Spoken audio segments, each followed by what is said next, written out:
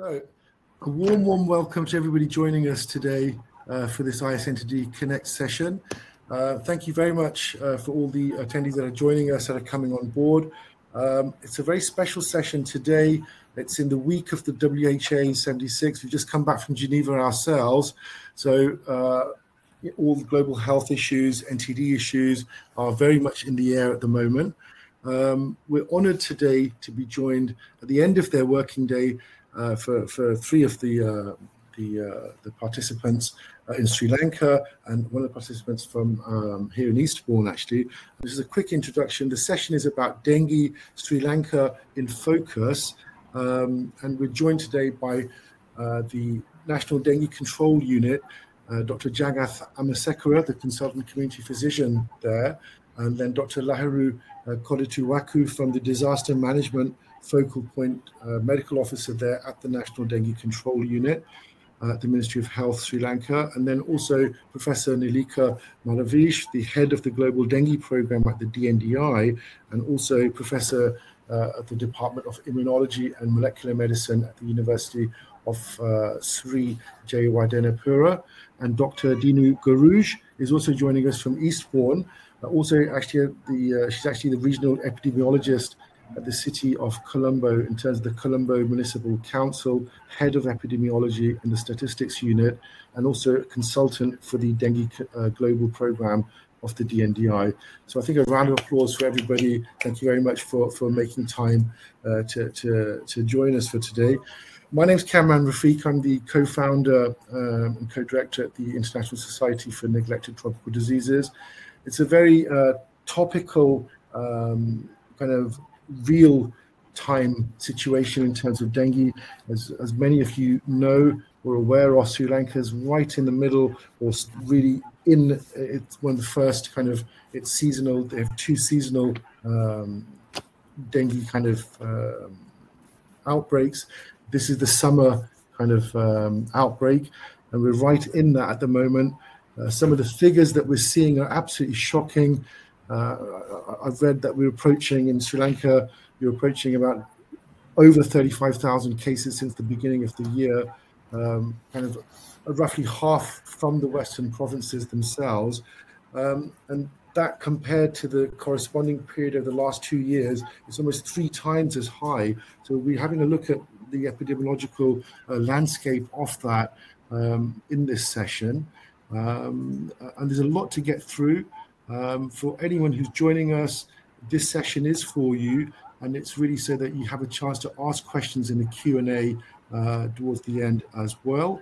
So there is that as well. What we're going to do is we have a running order in terms of the presenters for the day, and we're going to kick off with Dr. Jagath Amarasekera from the National Dengue Control Unit.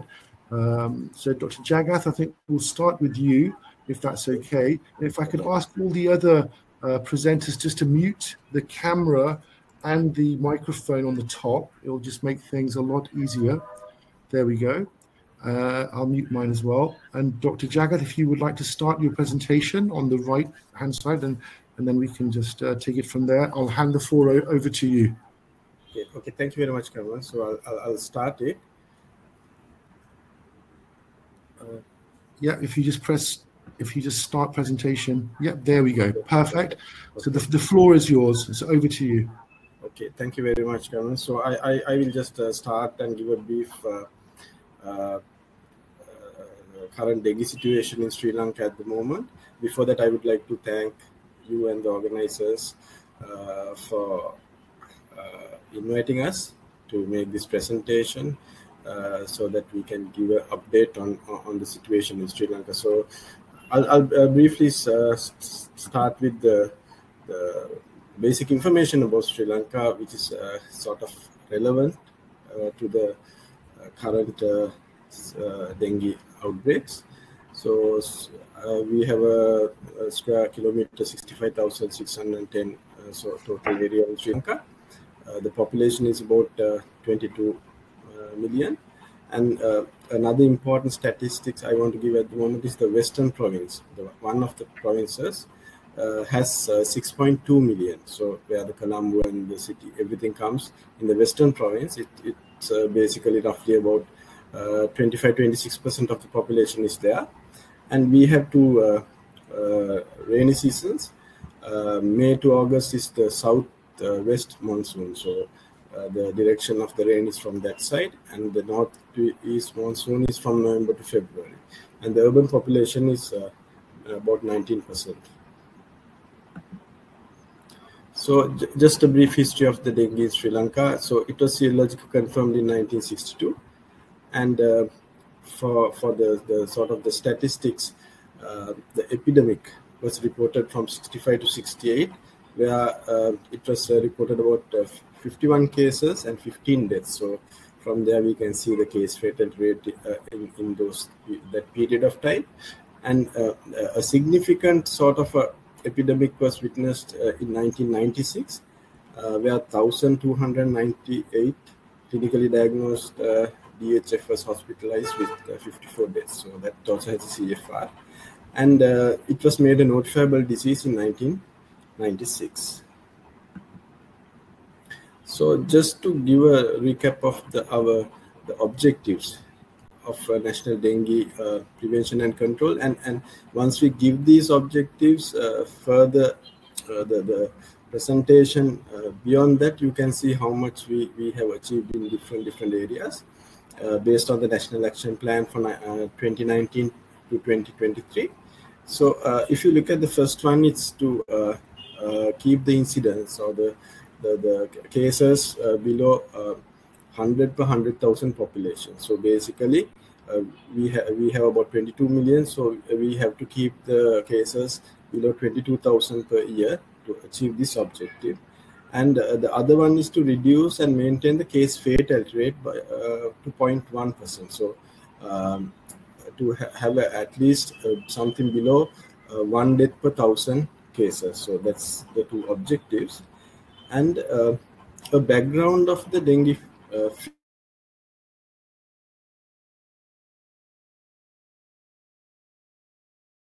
23 up to 21st of May. So up to the recent times, basically from 2000, the dengue fever was around less than 10,000. So it was like 5,000, 8,000. It was fluctuating in these sort of amounts up to about 2008. In 2009, we witnessed an outbreak where 35,000 cases came, right? So that was like a period where it just increased in the magnitude. And from there onwards, actually, we continued to witness like 35,000 to 50,000 cases up to about 2016. And beyond that, we have had 2 years which had big outbreaks. One would be in 2017, where we had 186,000 cases, and 2019 had over 100,000 cases. So those are the two ones. And the past year also we had 76,000 cases, and this year currently we are having, as Captain also mentioned, we have 36,176 cases up to now. So that's sort of the way that it has increased. And after 2009, basically, I think with increased awareness of the people, maybe even the virus also must be have spread more from that time onwards, and also health seeking for dengue, the doctors looking for dengue in people with viral fever symptoms. So all that may have attributed to this increased number of cases, in addition to the spread also. So case fatality, of course, we have had a case fatality. For example, in 2009, it was about 1%. So you can see the magnitude of the problem. When you have about 35,000 cases and 1% case fatality, so it was around 346 deaths in that year. So basically, if that were to continue, maybe in 2017 or maybe even beyond that, we would have had thousands of deaths. But fortunately, from there onwards, the clinical guidelines, the capacity building, the logistics for treatment, everything improved with so much work done in that aspect. So currently, our case fatality is on target. So even last year it was less than 0.1%, that is 0.09. And now also we are having about 0.07%. So that's in a nutshell about the previous years in relation to dengue fever. Just to recap about the current situation, just wanted to show you the increases now up to 20th week in 2022 and up to 20th week is 2023. So this is like the previous week, which ended on last weekend. So you can see that last year, let's say for example, if you take Western Province, 9,800 last year, this year 17,000. So you can see how much it has increased. So basic picture is more or less same in other places. So I take this opportunity to even show you that basically the cases are concentrated in Western Province. Around 50% of the cases are from one province. We have 9 provinces. So out of the 9 provinces, one province is having this. So this much of cases. So when you use the high risk approach, this province will, if you can control it, you can have a big impact. So that's about that. And I have highlighted 2 areas, Colombo CMC, which I am sure Dinu will talk about, and also Gampha, another district, to show you different trends. So this is Sri Lanka at the moment. So it clearly shows that every year between the monsoon rains, first of all, there are 2 monsoon rains, the southwest and the northeast. Southwest coming around April, May, that causes a peak in around May, June, July period.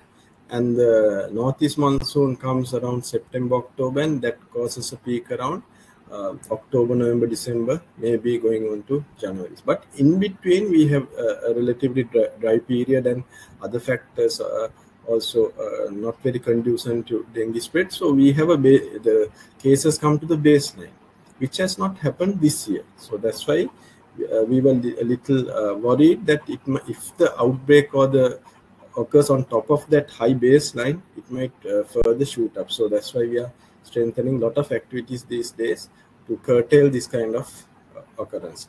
So this is about the seasonal variation. But I just told you about the 2 districts in Western Province. Now see this Gampha district, the baseline is so much above. So there was intermonsoonal period, or between those 2 periods, it has not come to that level compared to the previous years. So compared to 2022, while in the same context, if you look at CMC, the Colombo Municipal Council area, it had actually come to the baseline. So there's better control there before the rain. So there's some variation within the districts also about the control of dengue fever. So next, if we can come to the basically we talked about the temporal and the spatial relationships for this year. Let's see who is getting the disease. So basically, when you see, it's mostly males who get it, around 57%, and the females 42%. So maybe there's a slight variation, but if you look at the age groups, 62% is working population, which is a key factor when it comes to management as well, because the working population or the young adults, they are 2 things. One is they are economically, they are working. So even if they get symptoms of dengue, they are continuing to do their job or go for their work, because it's economic related, and it's not children.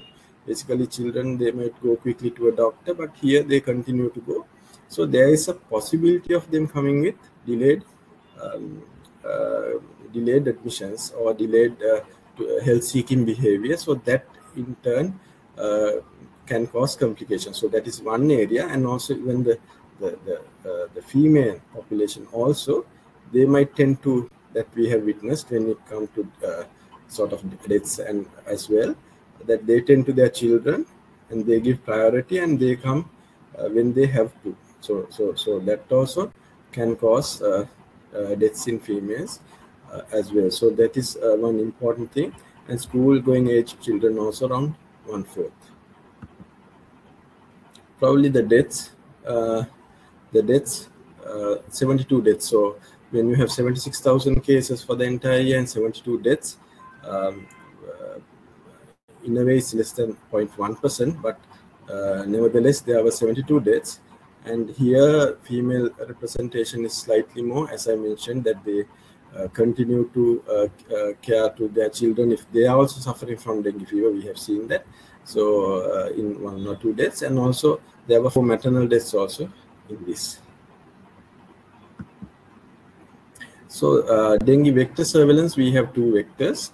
The primary vector is the Aedes aegypti vector, and the secondary vector is the Aedes albopictus. So both are there in different proportions in the country. And if you look at CMC and all, I think it's mostly the Colombo Municipal Council area is the primary vector. So that is how it's spread in Sri Lanka with the 2 vectors. And these are the containers where the Aedes vector breeding sites are. So it might vary by region, but if you look at a national figure, the discarded items and the temporary removed items, that is some plastic items and all, people remove and keep it outside the house to throw them, but they never do. So that sort of things. Discarded items may be the plastic cups and like yogurt cups, ice cream cups made of plastics, those items. So those are key areas. Another area is the water storage. So water storage in certain districts tend to have an issue. That is basically because some areas you get water for a few hours, then they store for their purposes, and that causes breeding of the Aedes vector. So this, I think, Prof. Neelika will elaborate on this, and the sample size may be small here, 434 in 2021 and 272 in 2022. These are certain samples that we have sent to for virology. So basically what we have seen is dengue 2 was about 45%, and that was the predominant, and dengue 3 was 40% in and 38% in 2022, and dengue 2 was 51. So last 2 years dengue 2 was the more prominent one in the serotypes. And finally, I think I'll stop with that. We have a sort of a feedback and dissemination of information. We have a weekly dengue update. So it carries 2 or 3 things. Maybe Lahiru will explain about the surveillance system when he's doing his presentation. So basically, every week we upload our weekly dengue update to our website, where it has the districts, comparison with the previous year as well as comparison with the previous week, and also we highlight which are the districts which are like having an issue. And also then we have the medical office of health areas all over the country. There's about over 350 MOH areas or medical officer of health areas. So within that, which areas are having sort of a high risk, we highlight that and give a statistics for the previous year as well. And also we give a hospital midnight burden. So that is an aspect that we generally do. We tell how many people per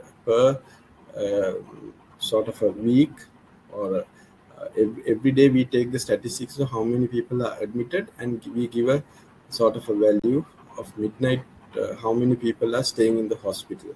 So if you compare with the previous weeks, that will give an idea of the burden for the hospital and the logistics and issues. So that is also a crucial sort of a surveillance that we do, so which will give us an idea about whether the capacity is exceeding or the trend is continuing, and whether we had to do other aspects. So these are just brief to recap the current dengue situation in different aspects in the present outbreak.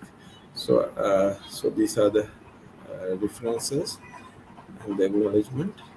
So I'll just stop my presentation, and thank you very much for giving me the opportunity to present. Thank you very much. Thank you very much, Dr. Jagath, for that. Fascinating look at the numbers and the epidemiological landscape and some of the things that are happening there in Sri Lanka. We appreciate that. And sadly, the number of deaths this year as well, something to think about in terms of what to do next in this situation. Very interesting, the two seasonal outbreaks and the dry period inside. We'll come to that in the Q&A, but I would just like to say thank you very, very much for setting the scene there for that. So thanks for that. I think we're going to press stop on your presentation on our side, and then we're going to bring the next speaker into that. So thank you very much. So round of applause for Dr. Jagath as well there. Thank you. That takes us to the next speaker, which is Dr. Lahiru Kodituwakku from the Disaster Management and he's the focal point medical officer actually at the National Dengue Control Unit. And so, Dr. Lahiru, I think we're going to hand the floor over to yourself, if that's okay. So the floor is yours. All you have to do, I think we can start your presentation from this side. So the floor is yours. Thanks, and a round of applause. Yeah, for coming on. Very well. Thank you, Cameron. I hope you can hear me then. Yeah, perfectly, and we can see it perfectly as well. Excellent. Thank you. Thank you. First of all, let me thank ISNTD and Cameron for giving us the opportunity to present the Sri Lanka's case to a global audience. So I think Dr. Jagath Amarasekera has given us a comprehensive overview on the current dengue situation. I'll be highlighting some of the aspects regarding dengue prevention, control, as well as capacity building for dengue management in Sri Lanka. So when it comes to dengue prevention and control, as you can see now, dengue is endemic disease in Sri Lanka. So we have been engaging in different strategies and activities for dengue prevention and control over the years. But mainly our strategies, we can sort of divide them, or we can sort of categorize them into six pillars of dengue prevention and control in Sri Lanka. These have been mentioned and described in our national action plan as well, which Dr. Jagath earlier sort of shared with us. And the first pillar would be this monitoring of disease surveillance. Second one, vector surveillance and integrated vector management. Then capacity building and resource allocation for evidence-based clinical care, followed by intersectoral coordination and social mobilization, risk communication, and outbreak preparedness and response, and innovative research. So these are the main areas or pillars of dengue prevention and control in Sri Lanka. So I'll be highlighting each and every pillar in nutshell, so that we can get a comprehensive overview of the dengue prevention and control activities in Sri Lanka. So when it comes to monitoring of disease surveillance, we do have several disease surveillance platforms for epidemiological surveillance of the dengue. We have what you call DNDi, or a real-time e-surveillance platform. We use this to monitor daily dengue caseload and potential for outbreaks in 355 medical officer of health areas, which is the grassroots level public health unit in Sri Lanka. So for this system, on a real-time basis, number of dengue patients who are being admitted to hospitals are entered through infection control nursing unit into the system, and each and every MOH around the country can see their own caseload within their medical office of health area. Now, suppose now yesterday we have around 5 cases in our MOH area, and today we have around 11 to 12 cases in our MOH area. Every time it exceeds the number 5, then it automatically gets highlighted.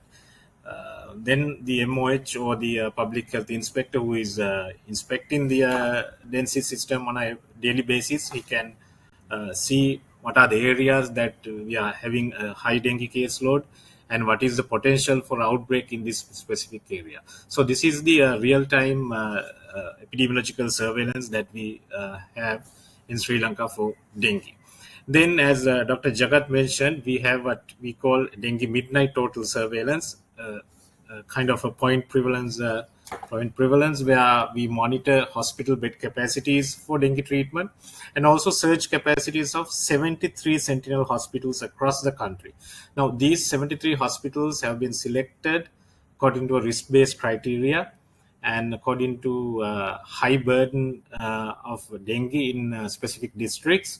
The main objective of this surveillance is to see whether the surge capacity or the capacity of the hospitals which are treating dengue are exceeding in a given point of time. For example, now for this week, we have average midnight total around 768 patients per day. And previous week, we had around 790 patients per day. So once you compare these statistics, you can get an idea whether we are exceeding the surge capacity of our hospitals. And each and every hospitals, we are getting the daily counts at the midnight, so that we can prioritize resource allocations and we can prioritize trainings as well based on this midnight total dengue surveillance. Then we have what you call the dengue viral surveillance, where we do viral serotyping from 19 sentinel hospitals as well as from outbreak areas. I think Professor Neelika Malavige's lab, Dengue Research Institute, help us with this effort, as well as Medical Research Institute of Ministry of Health. So we have been serotyping from different areas, high-risk areas of Sri Lanka, to see the pattern, to see the trend of viruses that have been circulating. And as Dr. Jagath said, we observed that dengue type 2 and type 3 was circulating last year, but we are seeing a predominance of dengue viral type 3 this year. I think Professor Neelika will explain it more. Then we have in the dissemination front, once we get the data or statistics from the DNDi real-time e-surveillance and dengue midnight total surveillance, as well as dengue viral surveillance, we have what you call a weekly dengue update, where we disseminate all the data specifically for policymakers at the Ministry of Health, and as well as practitioners and operational managers at the grassroots level, mainly medical officers of health and regional epidemiologists and consultant community physicians at the regional level. And also, we will be we sort of upload this weekly dengue update to media as well, because they are sort of an important stakeholder in dengue prevention and control for risk communication aspects. So we are sort of uploading this dengue weekly update into media outlets as well. So this is monitoring of disease surveillance in nutshell in Sri Lanka. Now, this is the dengue, some of the examples for hospital dengue burden midnight total. This is this year in Colombo district. As you can see, we have included all the major hospitals: National Hospital of Sri Lanka in Colombo, then National Institute of Infectious Diseases, which caters for a major number of dengue patients within Colombo district, as well as other parts of the Western Province. Then we have the Lahiru Hospital, which caters for the pediatric dengue patients, and Teaching Hospital, Colombo Teaching Hospital, Colombo South Teaching Hospital. So you can see the trend on a daily basis, number of patients being admitted into each and every hospital. This is the same paragraph for Gampaha district. Now, this is the district that we are experiencing the highest number of cases this time around. So you can clearly see the trend, especially in District General Hospital Negombo, where we has the largest number of bed capacity, as well as they are the ones who are catering for large number of patients. Then the second pillar on the vector surveillance and integrated vector management side, we have our own entomologists throughout the country in all 25 districts, covering all 25 districts, as well as health entomology officers who are doing the field work with the technical supervision of entomologists. Now, they do their larval, pupal, and adult vector densities through their district streams, as well as from the central unit. When there is a potential for outbreak, the central unit will be mobilized to conduct these larval, pupae, and adult vector density surveys. And there are some sentinel surveys for routine data collection as well. They have identified different areas in high-risk localities and high-risk districts to do the sentinel surveillance for routine data collection, as well as spot surveys when there is a potential for an outbreak. So these are the vector surveillance that has been sort of conducted through National Dengue Control Unit, as well as from our peripheral units in the districts. Now, entomologists as well as the epidemiologists in National Dengue Control Unit, they use these vector surveillance data to predict outbreaks. For example, now if you see this graph, now you can see the premise index. We have calculated a cumulative premise index, which you can see in the green color line, and you can also see the reported number of cases as well. Now, if you examine this very carefully, you can see there is a 1 or 2 month lag between increase in vector disease and the increase in number of dengue cases. So we use these vector surveillance data to predict outbreaks and predict potential for outbreaks in high-risk districts. I think Dr. Jagath has already mentioned the diversity of the breeding places in Sri Lanka for Aedes mosquitoes. These are the national figures, Aedes vector breeding sites in Sri Lanka for 2022 and 2023. You can see the largest share has been by the discarded items, around 27 to 28% in 2022 and 2023, as well as water storage items. So those are the major breeding sites, and we have a very robust vector surveillance mechanism to sort of get these data from districts as well as from the central level. And when it comes to the third pillar, capacity building of curative staff as well as public health staff, that is the most important as activity that we have been engaged in throughout the last year, actually, because we have, through our predictions and through our forecasting models, we have seen that there's a alteration in the rainy seasons, and there are some predictions that we might be heading towards outbreaks. So as a national unit and as well as through our regional units, we have been training clinicians as well as medical officers of health on dengue management. Now, we have trained 3 major categories of clinicians and nurses on an intensive 5-day and 3-day training routine, hands-on training at the National Institute of Infectious Diseases, which is the premier training institute for dengue clinical management. Last year and in the first part of this year, we have trained over 500 clinicians and nurses on advances of dengue clinical management. Now, these clinicians include not only the government sector, but also private sector hospitals in high-risk districts, as well as some of the postgraduate trainees who will be sent to some of the peripheral hospitals following their training. So this is not confined to internal medicine. We have also included emergency medicine postgraduate trainees as well, because they are going to be the first contact doctors in major hospitals in future. And we also have 1-day refresher training on dengue management for general practitioners, because most of the patients will be seeing a general practitioner as the first contact doctor in urban and rural settings. So we have 1-day refresher training for general practitioners as well as family physicians as first contact doctors. So through this capacity building, we are continuously updating the knowledge and as well as skills of our clinicians to manage dengue outbreak and manage high number of cases if there is a dengue outbreak in Sri Lanka in coming months.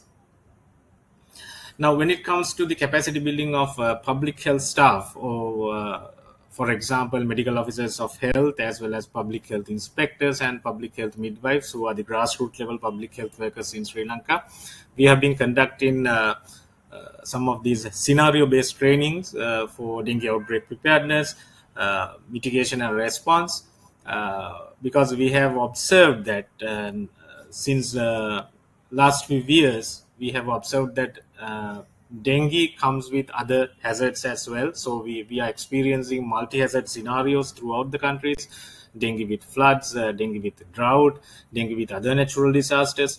So we have been training these people on multi-hazard scenarios, and we have published a handbook for them as well, which won the ISNTD award, Global Award for Education last time. So we have trained around 400 medical officers of health, public health inspectors and public health midwives, as well as postgraduate trainees in the field of public health, so that we are well equipped once if there is any outbreak. Our public health staff are strengthened, and they are ready to work in a very resource constrained setting. So when it comes to the fourth pillar, intersectoral collaboration and social mobilization, this is the most important pillar in our dengue prevention and control strategies. Now, we have what you call a presidential task force for dengue prevention and control, a very high level advocacy platform where all the ministries and all the stakeholders that are concerned with dengue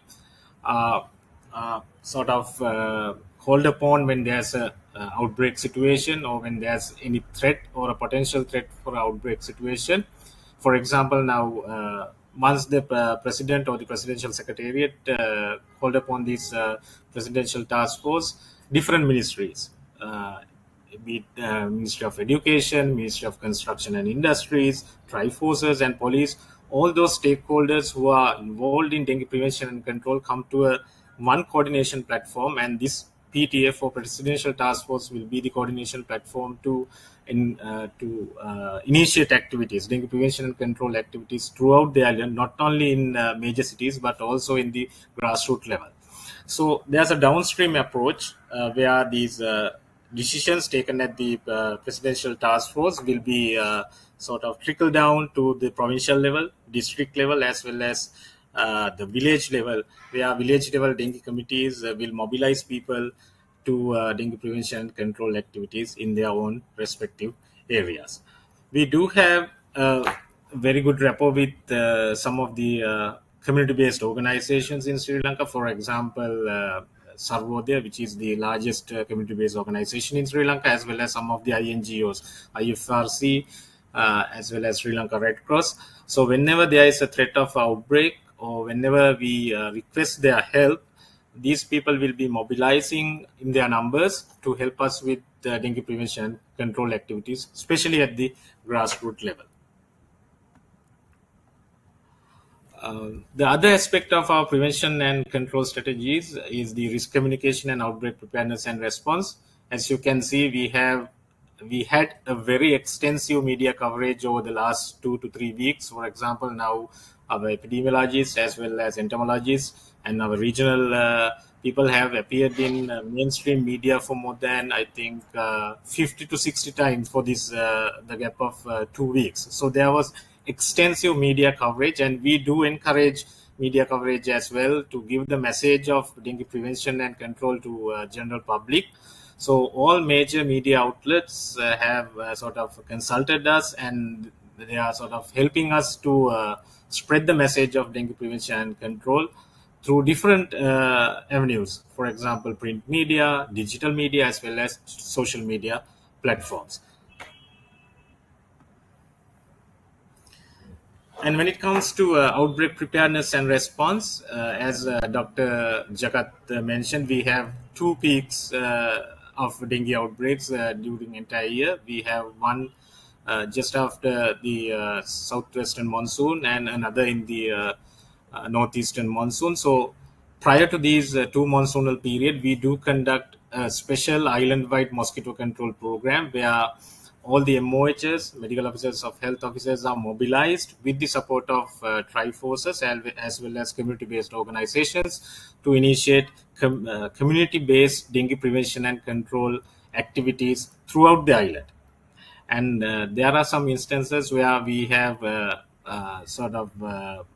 requested help from other stakeholders as well to initiate these special dengue mosquito control and prevention activities in high-risk areas. So this is all-inclusive, cohesive approach where all the stakeholders come together for dengue prevention and control activities in the grassroots level. So there are some key actions that we prioritize during these island-wide special mosquito control campaigns. We have proactive premise inspection, source reduction campaigns, environmental cleanup campaigns, as well as an extensive public awareness campaigns throughout the island. Now, these are some of the findings that we have elicited from the last year special mosquito control campaign, as well as the first special mosquito control campaign in the first quarter of 2023. Now, if you can see, we have inspected more than 200,000 premises during these special mosquito control campaigns. Out of them, around 65,000, that is around 28% of premises have become potential premises for dengue breeding, and we have found around 4% of premises, the public health inspectors and medical officers have found premises with mosquito larvae. And if you go through, or if you scan through the types of premises, you can clearly see schools, construction sites, religious places, public places, including government and private institutions. They are the most vulnerable places for potential dengue breeding, as well as positive dengue breeding sites. So when it comes to dengue prevention and control strategies, we are prioritizing our dengue prevention and control strategies based on these results generated through special mosquito campaigns. We are targeting schools through education ministry and other stakeholders. We are targeting construction sites through our stakeholders, religious places and public places as well. And finally, the last pillar of our dengue prevention and control strategies is innovative research. Now, we have been engaged in two major research, international research. One is Walbechia project. I think Dinu can highlight some of the findings in her presentation on the Walbechia project. So the pilot implementation was completed, and we are in a long-term monitoring phase where we have initiated the experiments to see the establishment of Walbechia frequency through BG traps in adult Aedes mosquitoes. And also we are doing some feasibility assessments for the ongoing expansion of Walbechia from the pilot implementation site and beyond. And we are considering expansion of this Walbechia project beyond Colombo Municipal Council area as well. And we do have another project, what you call sterile insect technique. The pilot has been conducted, and we are planning for a larger trial as well. So basically, these are the 6 pillars that we have prioritized to prevent and control dengue in Sri Lanka in a nutshell. Okay, thank you very much. I would like to acknowledge the staff of National Dengue Control Unit, as well as our regional staff, including medical officers of health and public health inspectors across Sri Lanka in all 355 medical office of health officers. Thank you very much. Thank you very, very much, Dr. Lahiru, for that. Just 1 second while this camera comes back on. I don't know why that's doing that. Just 1 second. That was a wonderful presentation. I'm just gonna press refresh on the. I'm just gonna press refresh so it comes back up. Just give me one. Hear me talking. That was an excellent presentation. There we go. Brilliant. There we go. Thank you very much for that. We were compelled. You mentioned the report that you'd put out in terms of the award that we'd given at a festival. For those of you who are joining, we were earlier in the year. We gave the Global Award for Education, Science Communication for that particular scenario-based training on multi-hazard situations and complex emergencies, the training handbook that Dr. Lahiru had alluded to, absolutely amazing effort, and to see how that's kind of shaping or translating the way that you're working in terms of the robust nature of the engagements and the plans that you've got there and what you're actually doing, really, really underlines why we gave that award. And really interesting, I love the slide with the breakdown in terms of the various sites, the cryptic breeding sites in construction, having the largest number of notices issued in terms of doing something about the larval count there. So genuinely brilliant. And I wonder how that's going to kind of evolve in terms of the need as this outbreak progresses, where you come to the second peak, how you're going to adapt to that. So thank you very, very much for that. I'm sure there'll be a lot of questions in the Q&A for that. So thanks for that, Dr. Lahiru. That takes us to our next speaker on this. And the running order is actually Dr. Dinu Guruj, who's the head of the Epidemiology and Stats Unit at the Public Health Department at Colombo Municipal Council, as well as the consultant for the Dengue Global Program at the DNDi. Dr. Dinu, I think I'm going to just give you that as an introduction and hand the floor to you. I know we're going to deep dive into Colombo and as Dr. Lahiru has mentioned, just look at some of the stuff in terms of the differences post the Wolbachia pilot as well, potentially. But this will be really interesting to see what's happening in Colombo. So the floor's yours. All right. Thank you, Cameron, and thank you, ISNTD and Cameron, for giving this opportunity to address and highlight this really timely issue. And as Cameron said, I'm here to shed some insight about the city of Colombo and the burden that dengue is giving to the city of Colombo. So to starting off, as the other speaker said, dengue is a nationwide round-year threat for us in Sri Lanka, with dips and rises, and it's influenced by the monsoons and the rainfalls. So when you take the whole island, the most of the burden from dengue is incurred by the city of Colombo due to its urban geographic situation. So Colombo is not big. It's a mere area of 37 square kilometers with a massive population of 700,000 odd. And the problem we have in the city of Colombo is that we have a floating population, which are the migrants who commute to Colombo each day, about 500,000. So it incurs around a population density of 20,000 per square kilometer, which is a vast difference comparatively to the Colombo district, which is just 3,000 per square kilometer, and the country is just 300. So what we are talking about a severely dense population and severely dense area where there's underserved settlements and vast developments going on, construction sites, schools, you name it. So it's really urban, and this is like the best site for the dengue mosquito to breed and improve. So due to this setting of high population density provides an ideal home for the maintenance of the virus and its periodic generation of the epidemic strains, which results in massive cluster outbreaks, which I will be portraying in a while with regards to the city of Colombo.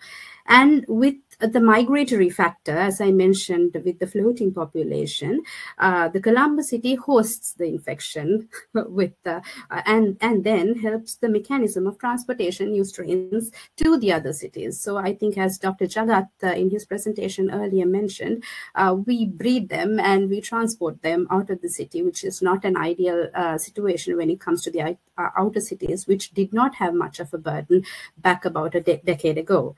So I'm going to just show you some burden pictures. This has always been the case in the city of Colombo, where this chart shows 100,000 dengue case burden per 100,000 population. So as of now, in Colombo city, 302 people have got sick out of 100,000 population. And when you can see it with the whole island figures in the Western Province, it is just second to the Colombo district due to some population differences. But CMC, the Colombo city, has the biggest burden of caseload.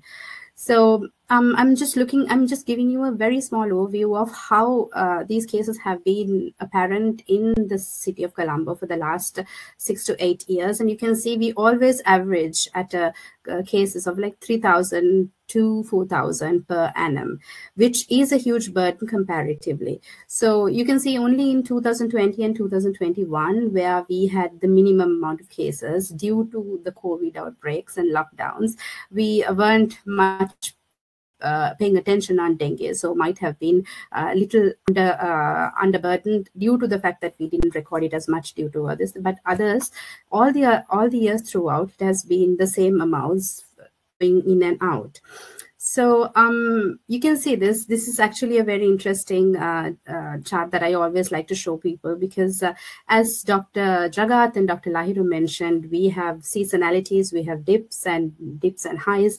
And you can see we always start off the year with the leftovers from the last year, where we have the monsoon, the end of the monsoon of the previous year gives us higher amount of cases, which has a little bit of a high rise. And then we have a calm period, not so calm for us, because we have to maintain our integrated vector control management in order to be secure for the upcoming monsoon in June, July. So our public health staff has the most work in June, July, and all that work comparatively integratedly manages is depicting on how we act during the off season.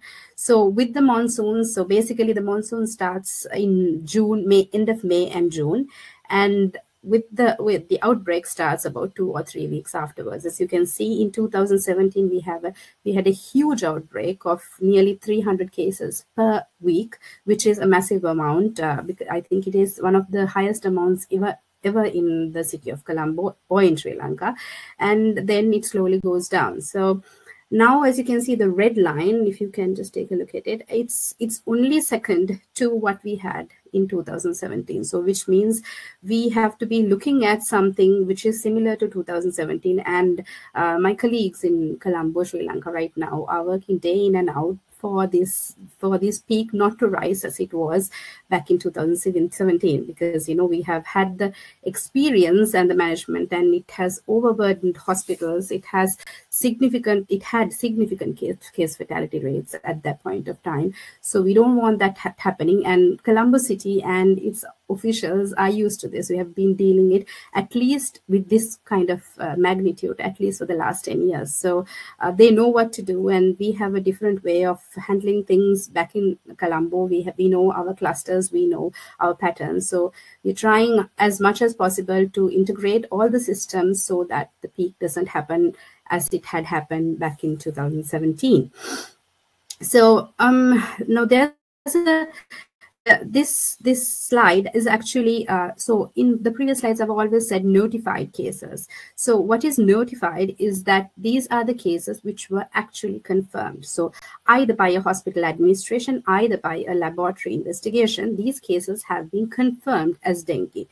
But is this actually the real scenario? The thing is, no. The notified cases versus actual scenario is a huge difference, because back in 2016, 2018, we were collaborating with the project with the University of Singapore, and we had the opportunity of doing a census survey in the affected houses. So what we usually do is when we see an affected case, when we get the notification that someone is affected with dengue, we send our teams to that area to do surveillancing to find whether there's breeding in that area. So while that was done, the household was questioned regarding was anyone else sick? Did anyone else have febrile illness or feel unwell? And to see, usually in the urban setting there are about 6 to 8 people in one home in underserved settlements. So at least average of 3 close members complained of having febrile or non-febrile or uneasiness for the near 2 weeks. So which means it could have been dengue, which had actually gone undiagnosed. But usually the scenario in Sri Lanka is that, when it's the pregnant ladies or the old people or the children, when they are sick, when they are, burdened with febrile illness, you would actually seek for medical help. But when it comes to the working population, they would actually opt to ignore up until things are really serious. So there's a big difference between the notified cases and the actual scenario, which actually is a misconception sometimes. When we are talking about our burdens and our numbers, there is a hidden number which can be sometimes 3 ply, and these days at least about 8 ply. So we are talking now. I just wanted to take a small look at the age distribution in dengue in Colombo Municipal Council and the national age distribution. So for the past few years, the trend was such that about 60% of our dengue burden came from the little children. So probably due to the transmission, the highest transmission, the ages of 0 to 14 were notified more with dengue, while the national age distribution always inclined at mid-age level.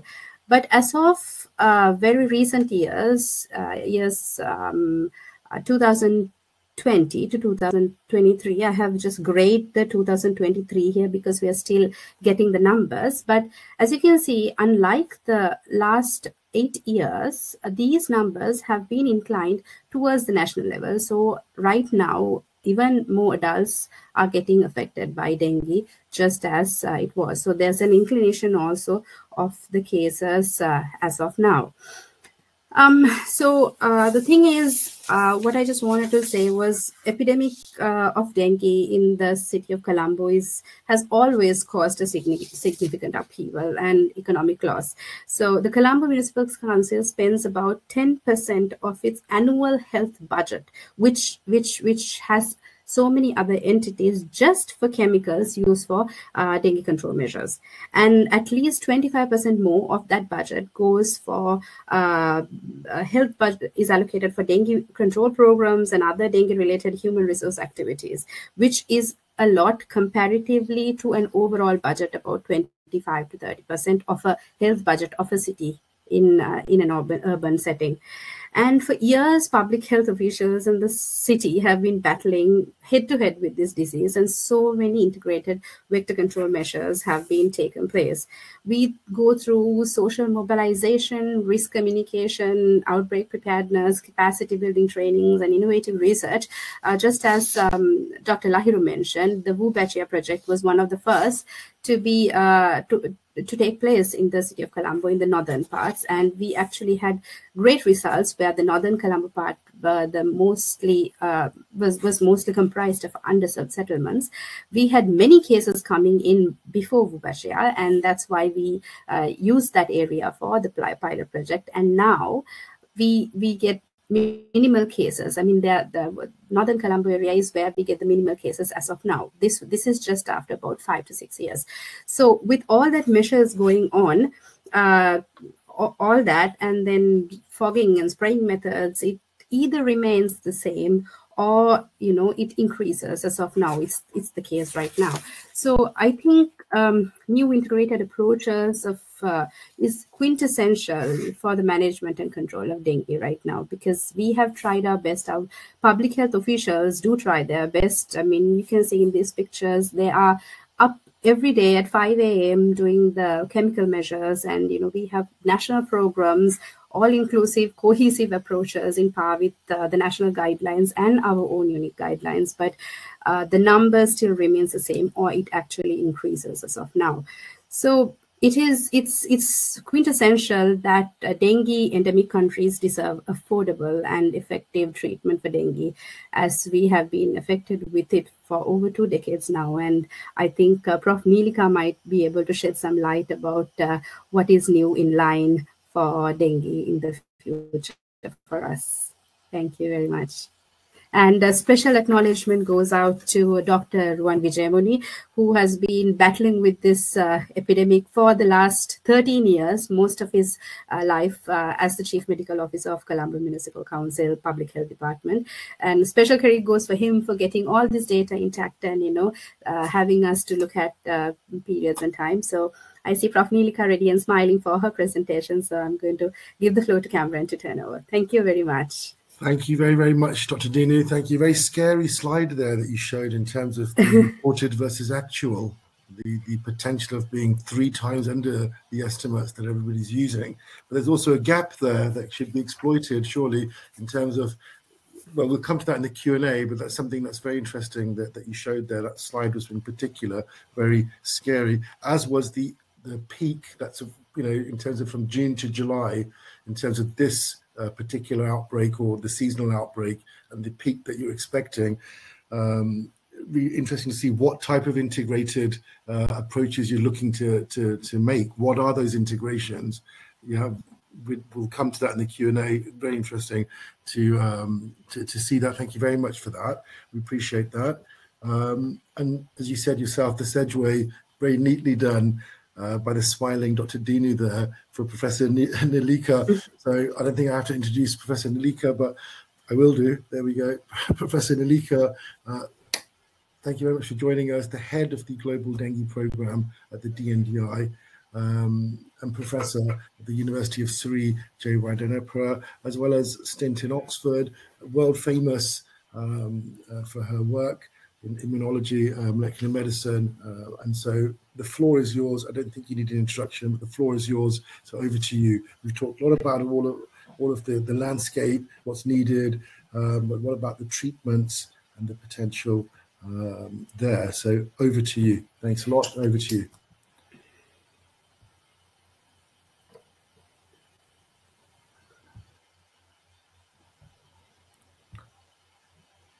I think your microphone's you muted your microphone. Yeah, you have to. All right, sorry.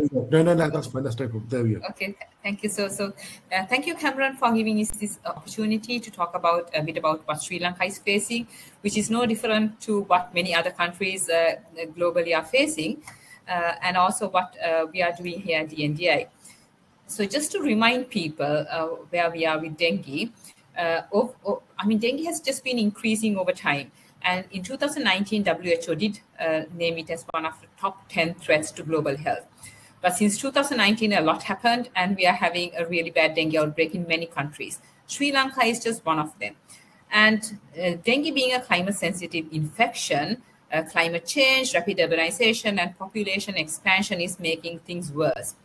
And of course, the age-stratified incidence, disability-adjusted life years, and deaths have increased during this time.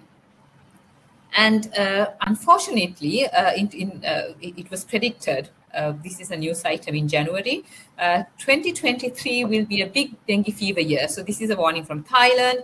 And then you have, these one is from Singapore with dengue 3 coming up. Argentina is battling a record outbreak of dengue. So Argentina is setting records. Malaysia is on top. As you can see, the red line are the dengue cases in Malaysia. And in the bottom, you have Peru and Bolivia. The blue line is the 5-year average. The gray line is what is happening now. So you can see things are not looking good for many countries. And Sri Lanka is another country facing the same crisis. Now, a lot of people talk about the morbidity, mortality associated with dengue, but there is very little discussion on the actual economic impact. Dinu talked about the economical impact for the Colombo city area, with 25% of the budget going for dengue control activities, which is just enormous, especially for countries like Sri Lanka. And it's mostly countries like Sri Lanka which are actually affected by dengue. So it was estimated that about 8 billion, the dengue costs about 8 billion, which is far more than the cost of rotavirus gastroenteritis, cholera, and Jagath, and so on. But this $8 billion per annually was a gross-funded estimation, because later studies, for instance, done in India showed that the global cost of dengue in 2016, for instance, was 5.71 billion. This is India alone. So Dengue is a very, very expensive illness, apart from the morbidity, mortality, and disability that it causes. And coming to Sri Lanka, I don't know if you can see my arrow, but the graph on your right, left, shows how the serotypes have been changing. And I think Dinu, Lahiru, everybody was talking about this massive outbreak that happened in 2017. That was because of emergence of dengue 2. And since 2016 until mid 2022, we had dengue 2 as the predominant serotype. Before that, we had dengue 1. But since mid May last year, we have this dengue 3 emerging, as you can see in green, and dengue 3 as of now is the predominant serotype in Colombo and in other areas in Sri Lanka as well, based on our data. And dengue 3 is not just emerging in Sri Lanka, it is emerging in many areas of the world, causing these outbreaks. So this is nothing new because you get this serotype replacement from time to time. And when you don't have a serotype for quite a while, then there's a huge population which is non-immune to that particular serotype. And when a serotype is introduced after several years, 10, 15 years, then you have massive outbreaks. So since there are 4 dengue viruses, this cycle continues, but it intensifies because of the reasons that I mentioned: climate change, urbanization, and population growth. Now, Sri Lanka, of course, apart from just having cases in Colombo, it's just expanding globally. Not globally, I mean in all areas of Sri Lanka. And as Dinu showed, based on our national data and in Colombo as well, you have a shift in the population who get dengue. So, for instance, in year 2000, about almost 60% of the cases of dengue were in children less than 19 years of age. By 2018, this fell to 35%. So almost half of the cases were in children, whereas this fell to like 35%. So from 60% to 35%. So the major burden of dengue is in individuals over 20, and especially in the reproductive age groups. And when we had the largest outbreak in Colombo, in Sri Lanka in 2017, dengue was the #1 cause of maternal mortality.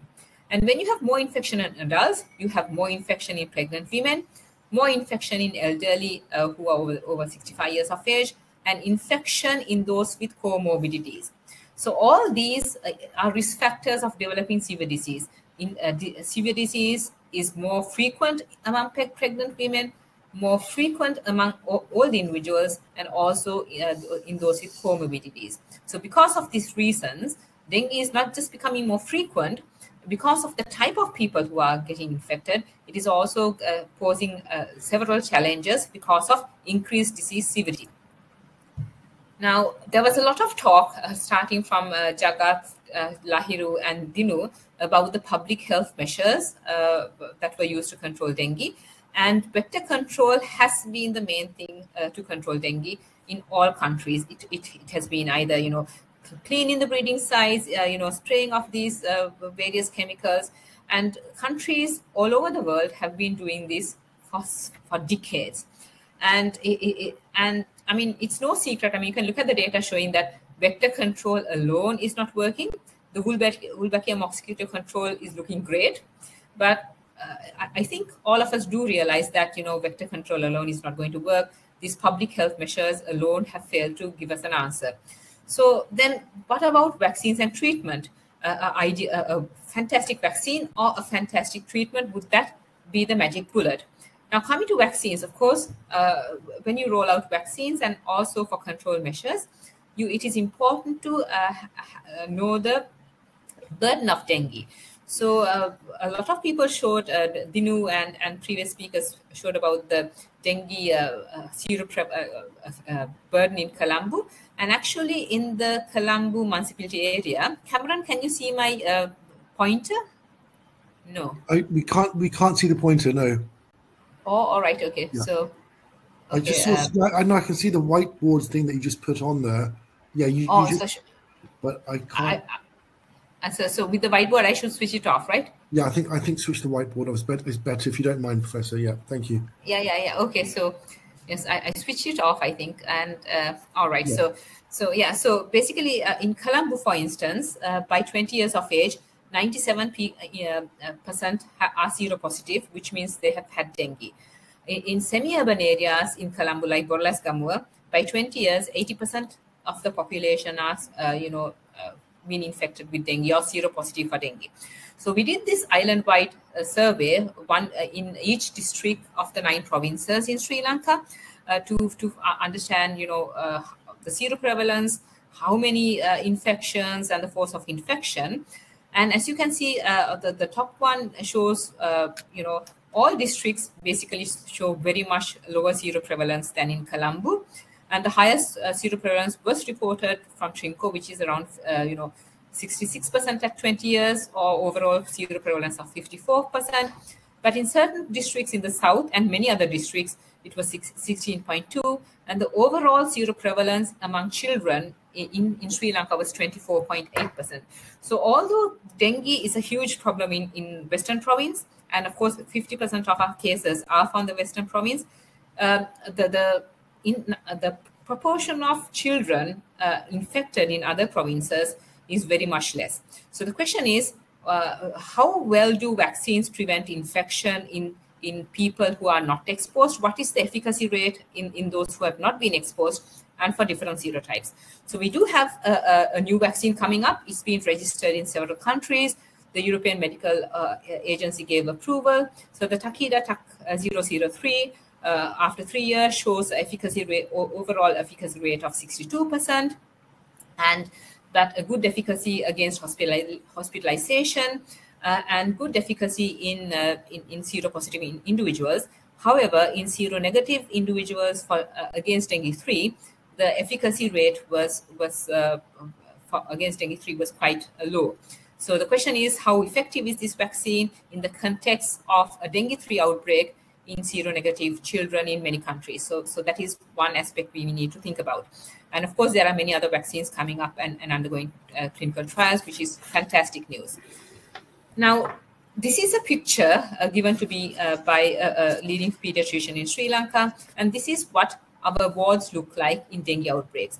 So this is like a COVID-like scenario. And if you remember during COVID times, when we saw things like this, all the high-income countries were scrambling to develop treatment, to develop vaccines. A lot of funding was put in, and we do have several vaccines and several treatment for COVID. However, when we have these issues in countries like ours, and when we think about developing a treatment, people are like, but what about the vector control? What about a vaccine? Why do you need a treatment? What's the use of a treatment? Isn't it a mild infection? If you have a good vaccine, won't that be enough? These questions will not be asked for COVID. Even now, where the COVID incidence is lower, hospitalizations are lower, there are so many drug trials conducted for COVID because, COVID does cause a burden. But right now in countries like ours, dengue causes a huge burden. But the questions are asked, why do you need a treatment? Isn't a vaccine enough? And that shows how neglected this infection is. And people don't understand the burden of this because it does not affect high-income countries. So there have been many drug trials carried out in isolation in different countries. I myself have done clinical trials in Sri Lanka. There are pharma developing new antivirals, but we don't know the affordability and access for people coming from countries like ours. So we do need a treatment to prevent progression to severe disease so that we can reduce all this mad rush and hospitalization and warning signs. So DNDi has put together this Global Dengue Alliance, which we have partners from many dengue endemic countries in this alliance, starting from Mahidol University, Bangkok, Translational Health Science and Technology Institute, India, Institute of Medical Research, Ministry of Health, Malaysia, Fiocruz, Brazil, UFMG, Brazil, and DNDi is also part of this alliance. So we have preclinical working groups, clinical working groups, translational working groups of this alliance, working on, so the initial strategy is to try out repurposing drugs because we know the safety of these drugs and we can rapidly then deploy them for clinical trials. So the preclinical working group is currently carrying out all these in vitro assays to test so many different compounds, antiviral compounds, and host-directed therapies. And currently we have narrowed down certain compounds to carry forward as antivirals. and undergoing testing in mouse models. And we're also developing our clinical trial protocols to test these in these disease endemic countries. And at the same time, we have suboptimum diagnostics for dengue, and also because we don't have a biomarker to find out who will progress to severe disease. If anybody who has a suspected dengue infection needs to be followed daily to see who needs admission, who will develop all these complications, which is a huge burden to everybody. So for COVID, the reason why we got out of COVID and we are okay and life is back to normal is because all of us came together for a common goal, which is to develop a treatment and a vaccine for COVID, and we have successfully done all that. So now it's time for all of us to join hands and collaborate. The magic word is collaborate here, because without collaboration, we will not be able to go anywhere. So it's time all of us join hands and collaborate to find a treatment for dengue. So thank you. Thank you very, very much, Professor Neelika. Perfect. And what a great message at the end. I think that is the key to all of this. So thank you very, very much for that. Fascinating to see how the DNDi's effort is expanding and rolls out, given the huge success they've already got in different disease settings with this openness. I was lucky enough just to be at the World Health Assembly at the 20th anniversary in Geneva just now. And it's just that sense of openness, transparency, collaboration, the warmth, actually. Success upon success. It'll be really interesting to see how this applies to dengue. So hats off to all of you there, and happy 20th for the DNDi as well for that. So thank you very much for that. I think we've got some time for the Q&A. We've got a question come in from one of the audiences as well. So if I could ask all of the other, I think we have to press stop on your presentation. I think we'll just do that from here. There we go.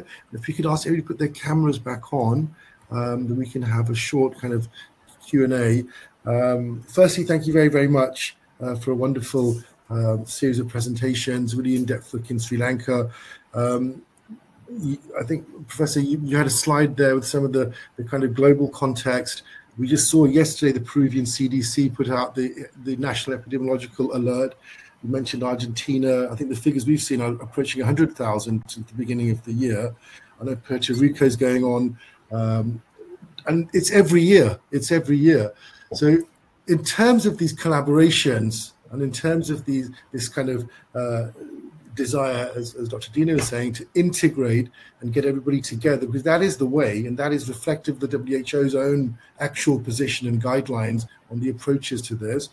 What are those partnerships? Yeah, I want to ask, what do you need to make this happen?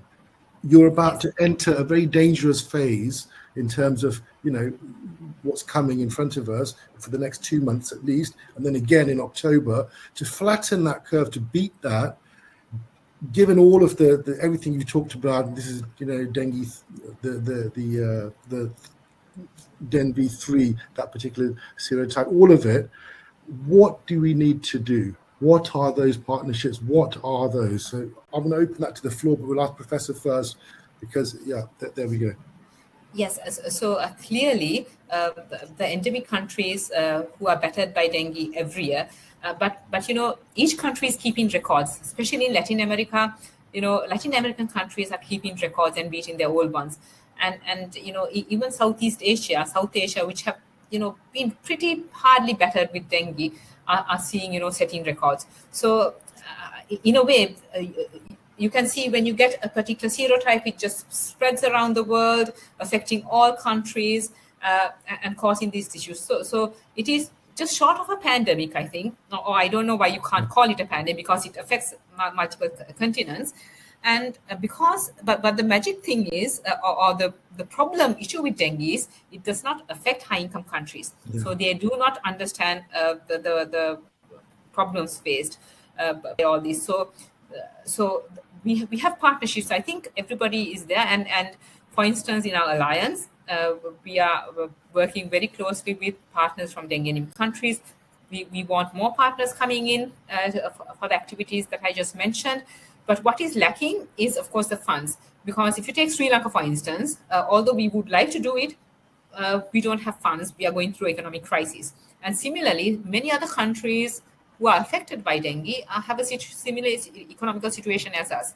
So because this lack of funds, lack of commitment, even by the funding agencies, to understand the burden of dengue, the threat it poses, and where it will be going with this climate change, and so if you don't act now and do something about it, have treatments, vaccines, then when it really, when climate change further progresses, and when it actually starts affecting certain countries in the summer, then waking up and trying to find a solution won't be the right thing to do.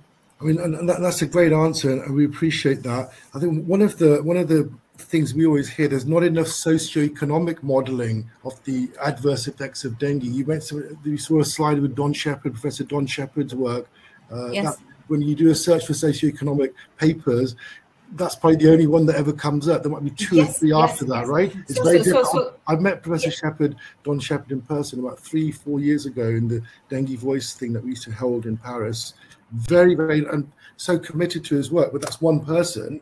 So just to switch to involve in terms of different, the different kind of points raised, there are quite a few points raised, just bringing that onto the gap that Dr. Dino had shown, and that really scared me actually. It was quite a scary slide. The reported to versus actual figures. 3 people per household have a mysteriously ill after somebody in the household has a lab confirmed dengue infection. That's a gap right there. Can that be used in terms of socioeconomic modelling towards the policymakers or the funding agencies to build the evidence base to bring in more money? What's your view on that, Dr. Dinu? I'll just ask you that. The thing is, as we see, the gap is evident, and that the data was about, I think, 5 years ago, and now it has increased in massive amounts, which we still don't know because we haven't had the opportunity or the collaborations to find out how it is and all that. So with the crisis, we are handling and managing the way we can with the disease outbreak itself, and not actually paying attention to what is not in the picture or what is not in the horizon. The integrated management that we are talking about is a mix of all things, right? Because I think in Sri Lanka as of now has been stellar with all the public health measures that we have been doing. We know what you're doing. I mean, there's set goals. There are different. There's a dengue control unit to handle everything. I mean, everything is in par. Everything has its own accordance of things where we have a set plan. But as Prof. Neelika said, there's something missing here, right? Yeah. When we are trying so hard, when all the professionals are there, when we do the research that is available for us and that we can manage for us, because I, back in my days as the most affected person, the most affected regional epidemiologist, I was always called upon. And we see that, everything is set in place. There's nothing wrong with the public health measures that we are doing. Actually, we are doing a stellar job. We are absolutely great, right? Comparatively with the other endemic countries.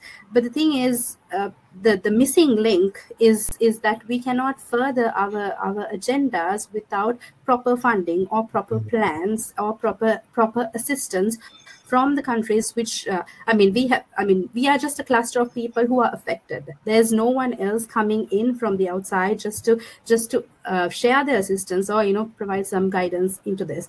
So when we were working with, I think Dr. Lahiru is familiar with it, when we were working with Wubashia project, it was a great eye-opener for us, because even though it's not as much as we expected, like when we see the most endemic areas having at least a little less cases, it was absolutely brightening and enlightening for us. So I think all of it, integrated in the perception of everything, public health, research, innovation, all of it should come and combine together. And as Prof. Neelika said, funding is really important, because Sri Lanka is in a dire situation where where it needs the help that it needs, and we need to flatten that curve. In order for that, integration is one of the main parts, I think, that we have to pay attention to right now.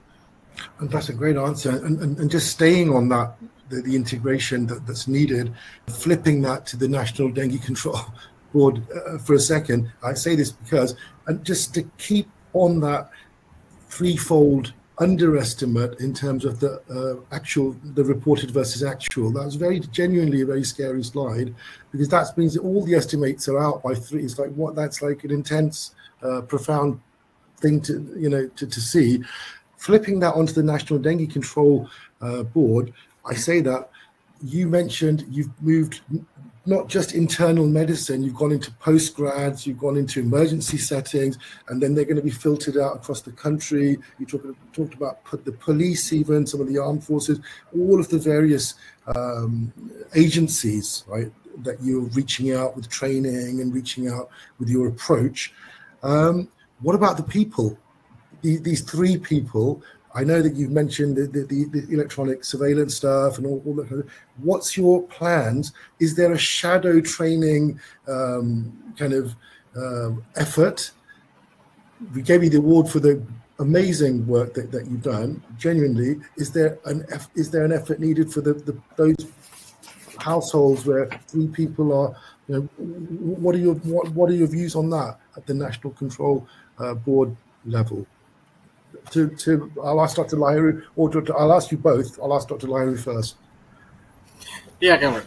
Now, first, let me add to what Dr. Dinu explained. Now, we have been receiving some of these, some assistance from especially from WHO, World Health Organization, for capacity building. Now, we had a quite an extensive capacity building effort with the help of NIIT, as well as Professor Neelika and other resource persons.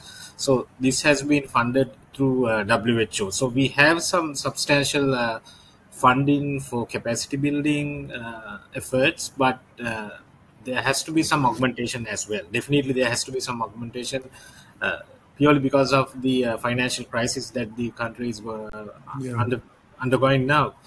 And in case of surveillance, we are in the process of sort of rethinking our surveillance system as well, because now we have had a very robust surveillance system like Densis, but now there are some gaps we have identified within the system as well. So we are in the process of improving this surveillance system so that we can reach what you have sort of identified, those 3 people that we have missed.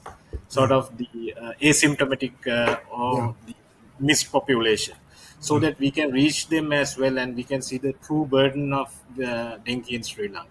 So we need some assistance from potential donors and the leading agencies to revamp our surveillance systems as well as strengthen it more, so that we can touch upon these untouched population. Now, if you go into the more community level, the best example would be how to reach these people through community-based organizations and community leaders. Now, these are very old models in public health strategies, but they do work.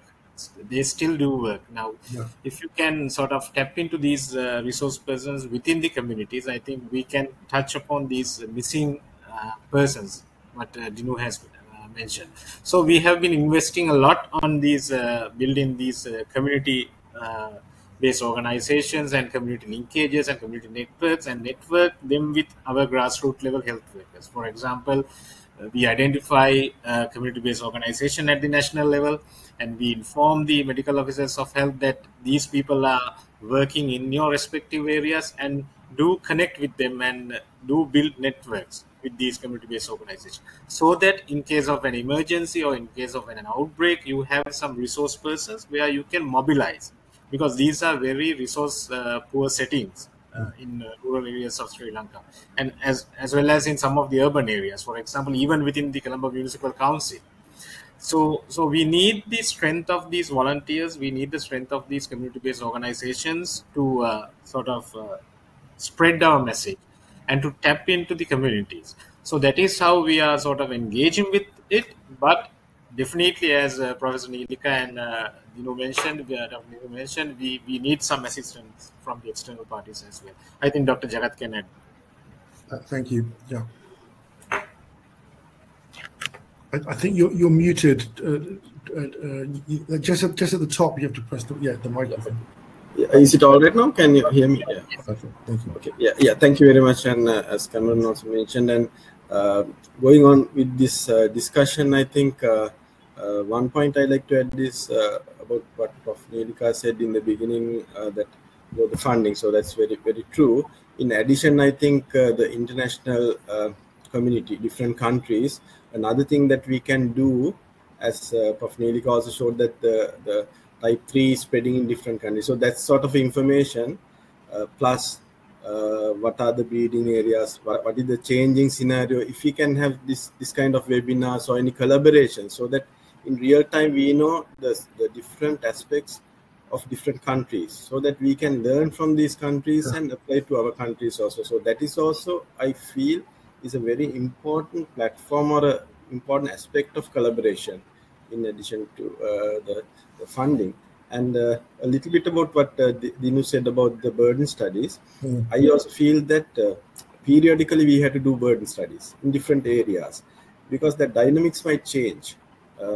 As you said, there might be 2-3 people. In addition to knowing the number, the age groups which are affected, what are their social backgrounds, those things might change. So periodically, and the costing, because costings might vary. Economic burden might change time to time.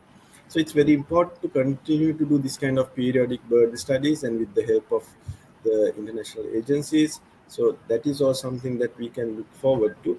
A little bit about the surveillance, what Lahiru mentioned. I think we are going to add the real-time entomological surveillance as well.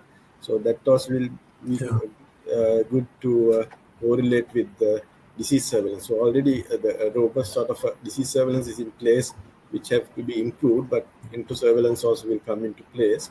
So those are little changes that we have to continue to do. That sort of is my take on this.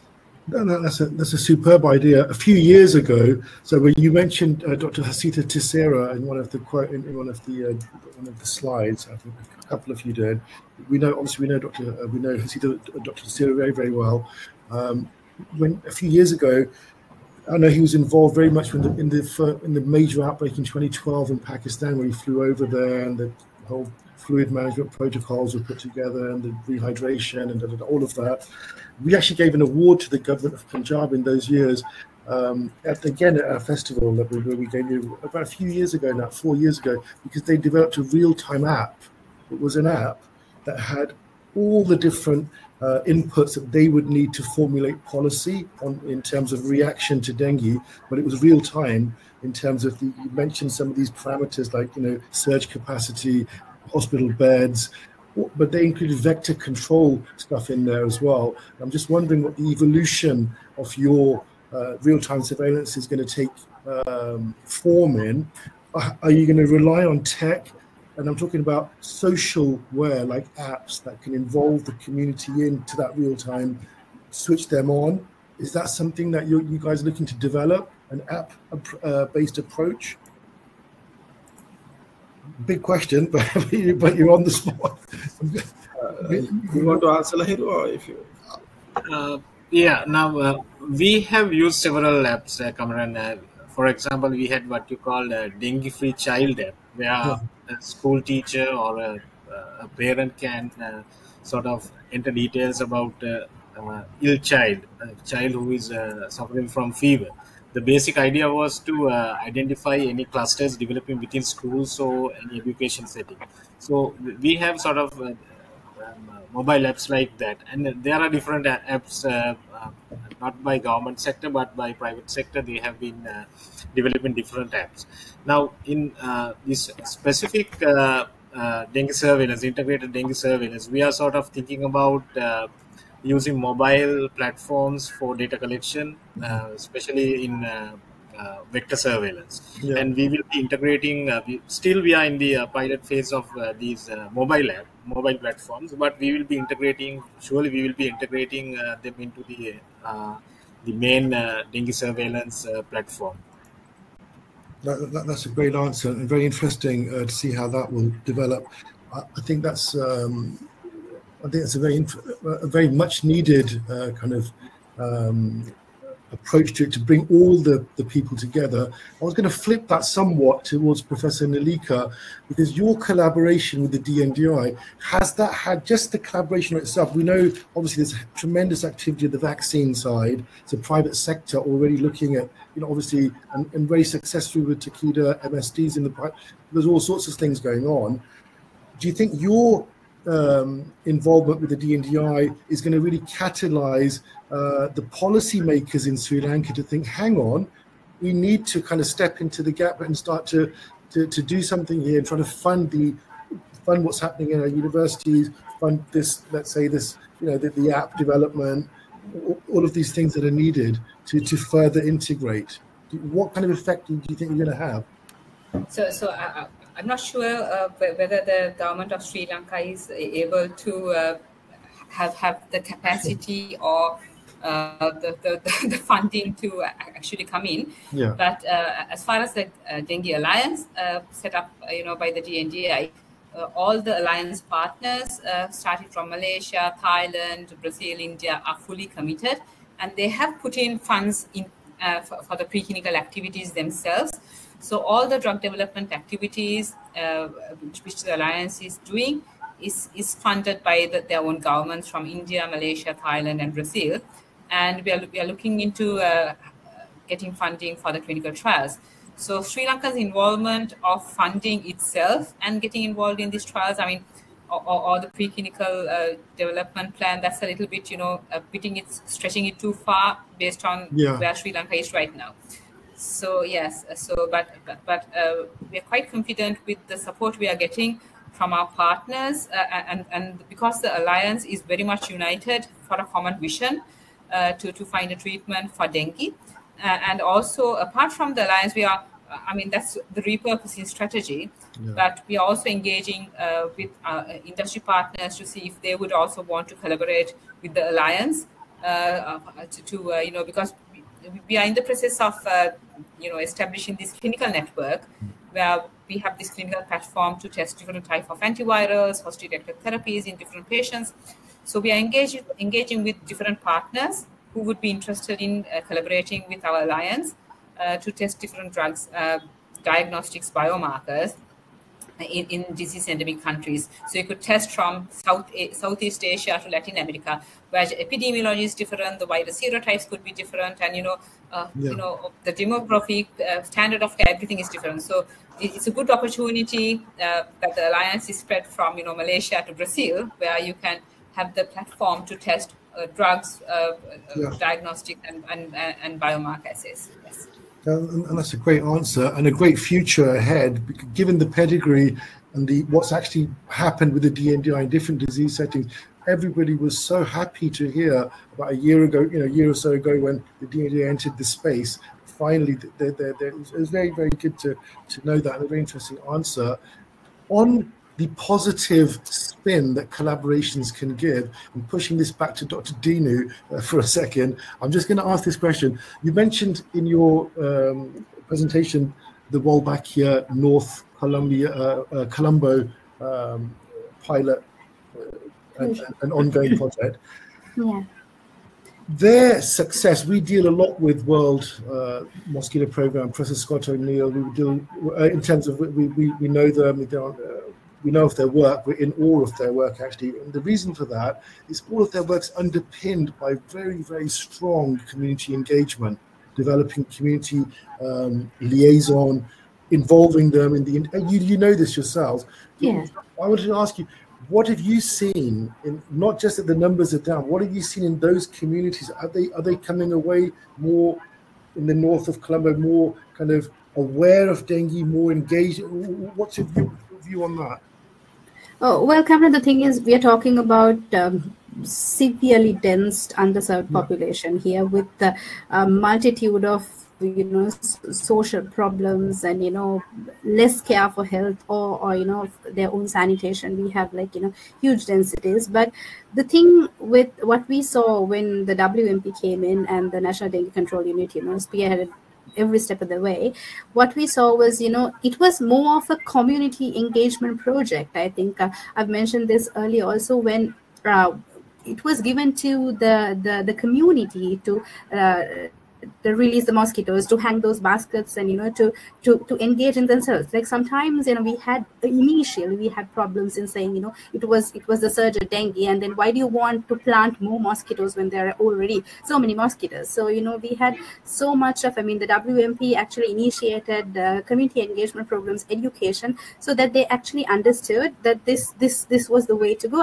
This would help, because if we were talking about educational areas, schools and all that, people would understand it, they would research about it. It's pretty easy. It's pretty easy in a setting like this. But when you talk about a highly dense area as such, we had our problems. But I think WMP came through with this, when we gave out those baskets and we were trying to tell them the directions where you have to put water in it, you have to plant it on a tree, and the whole process. We actually us in Colombo did not understand the magnitude of how difficult it would be to get it to the community. But so I think the WMP and the National Dengue Control Unit just held our hands, because it was all new for us. And it actually worked. So I'm not talking about massive changes where we don't have any dengue cases, but it's a starting point, right? It's a headway to something that is positive. And also, just to mention that Dr. Lahiru talked about the apps. So since Colombo is always burdened and heavily crisised with dengue, we try everything that comes our way, right? So as I said, the University of Singapore, the National University of Singapore, we had a project called the MOBUS project, where we had our own app designed for the Colombo city dwellers to inform if you have a febrile disease, or the app was a dualist sort of an app, where we have it for the administrative level, where we had for the public health inspectors, where you go and notify a case, you geotag it, and we still have the geotag. So our clusters are geotagged, all of it up until now. So geotag it and then find clusters, find an areas, find a radius, make heat maps. We have done it all. So, but when it comes to social integration with new technology, I think Colombo or Sri Lanka is not there as yet. I think you have done this flu tracking system. I think that is very famous in the world, where you can notify yourself or identify your coordinates. Back in the days when it was just prior COVID, 2018, it was not as successful as we would want it to be, because I think probably unlike now, right now, internet was a problem, smartphones was a problem, and even for our public health inspectors, we had to provide the utilities in order to geotag it. So we did it for our own staff, but to find it, to get information out of the community, we are still not there yet, I think, in terms of social mobility. But WMP, it was not like that. It's practical. It's not digital. You can take it to the people. You can give it to it, and it was a very friendly approach. And I think along with it, just along with it, so the WMP suggested we clean our sewage lines, and there was a national program going in par with the whole thing. So it might have been an integrated process of everything, where we cleaned up, where everybody understood what dengue is all about, because there were so many educational programs going on. So as I said, it's just not one thing. It's all of these things. It's outside help, it's inside help, it's our own enthusiasm and our own staff's enthusiasm, because when there's something new, when they see it working, everyone gets clustered and everyone tries to make it work. So that is the most interesting part about it. And that's a great answer, and we appreciate that. And it is interesting. We gave them an award actually for their work in community, but for the films that they make. We have film awards that we give out as well. And this at the same time when Dr. Lahiru and Dr. Jagath were there just now, actually earlier in the year. So we're completely with that. It's one of the missing parts is the community. So we're completely with that. On that community, just redefining it. somewhat. There was a slide, I think it was either Dr. Jagath or it was Dr. Lahiru who showed it. There was a line in terms of the different types of transmission. So there was a line of construction sites and the larval count, but there was an interesting two parts at the end: notices served and legal enforced. So obviously the cryptic breeding sites rather for mosquitoes are mainly in this built environment issue. I think all of you mentioned it's Colombo is a very severely dense, highly urban setting. Everywhere you travel in Southeast Asia, there's some kind of, or Western Pacific, there's some kind of construction going on everywhere you go, right? So in terms of redefining community, what can we do with the construction industry as a community? They're a repeat offender in terms of allowing breeding. They really are. I think it was 7 times, 76. It was, I can't remember the figure you just showed us, but it was in comparison to the other sites, 7 times above. So what's significant? What do we do with those people, with that sector? How can we bring those in? That could potentially a missing part of the integrated or the further integration. How do you bring them in? And that's the National Dengue Control Board, to Dr. Jagath and to Dr. Lahiru. Yeah, I think that's a very good point because, as you said, the number of the breeding sites compared to the houses and other ones are more in the construction site, as well as another area is the number of larvae produced in these sites, because sometimes the sites are like the lift walls, right? The lift wells where you have a lot of water there, so the productivity of the larva also is more there. So it's a challenge, as well as the population there also are temporary. They just stay there, so they are not like owners of a house. So when you couple all that, it's a big challenge for to do something for the construction site. So we have got together with the construction associations, and we have discussed with them, and what we're trying to do is there are certain contractors, rather than going to the sites, if we can catch the few contractors who are doing it large scale and have some sort of discussions periodically, and then we can give some disseminate information and try to have some sort of checks and balances. We are trying to approach in that aspect as well, in addition to going to those places. But it continues to be a challenge compared to the houses and all that. I think Lahiru can add any other aspects that. Yeah, let me add, Dr. Jagath. Now, we have been engaging with some of the authorities that regulate these construction sites in Sri Lanka. For example, there's an institution called CIDA, Construction Industry Development Authority, where some of these big constructions, the conglomerates and all the big constructors are registered, and they do have some legal sort of liabilities, so that they are sort of registered and they have been monitored by this specific organization. So I think Dinu can remember very well, we used to sort of scan through the names of the construction sites every week in Colombo Municipal Council, and we do organize joint inspection visits with the Colombo Municipal Council medical officers of health and public health inspectors, as well as some of the people from construction development in the boards, as well as the people from the entomologist and health entomology officers from National Dengue Control Unit. And that is one strategy. And the second part is the legislation, and especially in the Western Province, we do have what you call the Western Province Statute, where you have some very strict legal provisions where we can sort of do some legislative activities for the continuous offenders in construction sites, and also some of the awareness as well. Now, we have been doing some awareness for constructions. Now, when it comes to constructions in Sri Lanka, you have different levels of construction. For example, C1, C2, C3, depending on the investment that they are putting on for the construction. And they belong to different ministries as well. For example, the large conglomerates, they belong to a different ministry. and the smaller constructions different to smaller constructions, they belong to another ministry. So you have to have some engagement with multiple players, even within the government. You have several ministries. So through the presidential task force, we have been engaged in these different ministries, and we have sort of issued a circular in 2019, if I'm not mistaken. I think Dimo can correct it if I'm not wrong, where we have identified health and safety officer as the focal point in every construction site. Yeah.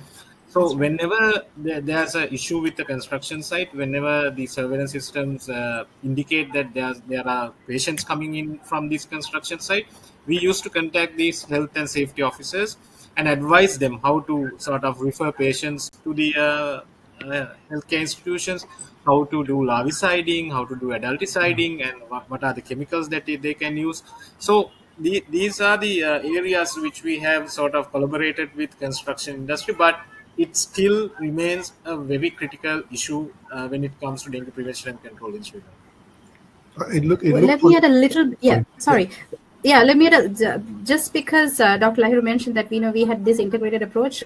Colombo City is handled by the Colombo Municipal Council, where we permit our own buildings, right? So it just happens, everything happens in one building. So we actually, without going to third party, we actually have the data and the sensor. So what is coming up in the city prior to it coming up? So what we try to do in the city is, as soon as the proposal is in, we just, identify what is coming up, and, we try to tell the area MOH, so this is going to come up, and there'll be the problem with the construction sites, as if as you saw, Cameron, with the, 7-tier differences and whatever the notices. I think it's about a little bit of legislature also, because the punishment, the fine is not big enough. Yeah. We have seen that practically. What you do is you get notice, fine, whatever. I mean, for them to incur, we are talking about this multitude of huge high rises which is coming in Sri Lanka, which is brilliant, but which is a threat for dengue.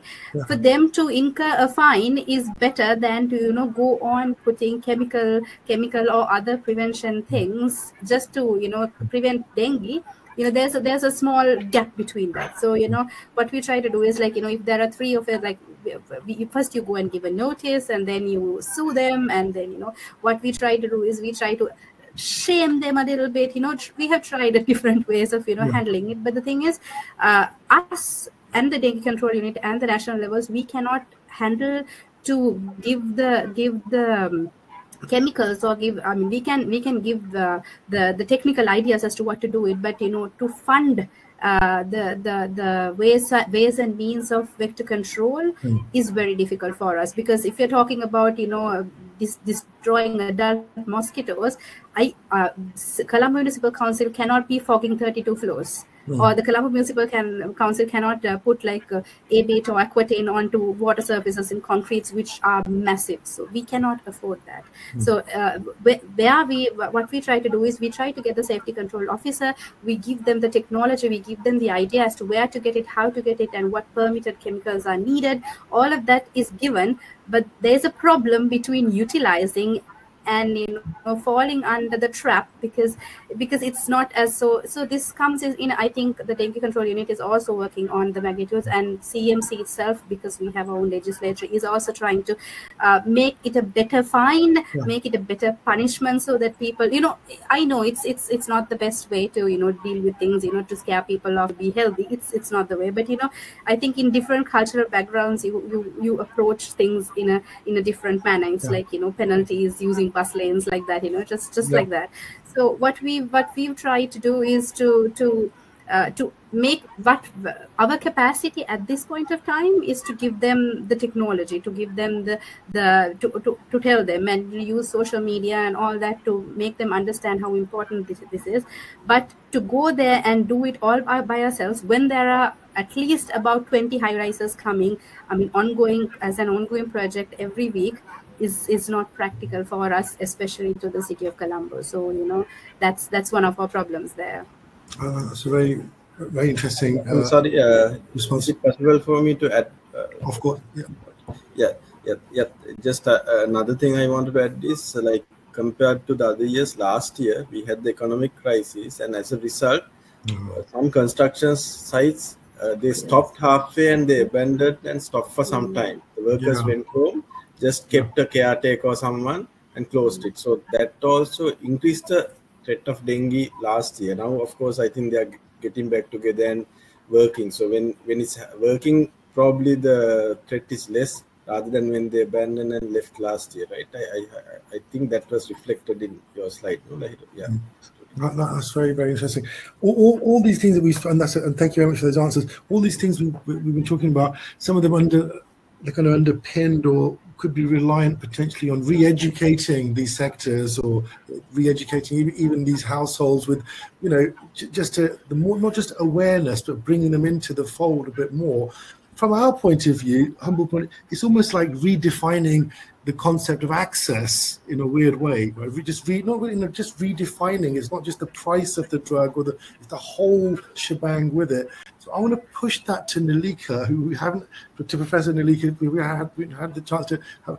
I know obviously this is not a question on the immunopharmacology. I'm a pharmacologist myself, and we're not having that question. But why I'm asking you this is that part of this, and why everybody was so happy that the DNDi coming into dengue is that in the past, the commitment to access programs by the DNDi for pediatric benzoyl, for Jagath as an example, won them the PRV award in Washington.